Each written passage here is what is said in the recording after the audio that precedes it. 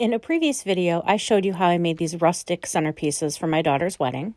And I also showed you how I made these glass cylinders for candle holders for the tables. I carried this lace theme throughout other elements in the wedding as well, and it really pulled it all together and made it cohesive. I took pasta sauce jars and I spray painted those with gray chalk paint, and then I applied the lace around there, and this is sitting on the table as somewhere where the bridesmaids could put their bouquets. I wrapped that same lace around a very tall cylinder vase that I found at Goodwill for $7. And then I made 2 smaller arrangements for either side of the altar as well. And I wrapped it around the handle of my daughter's bridal bouquet. I added bows to Ling's Moment flowers for the ceremony seats.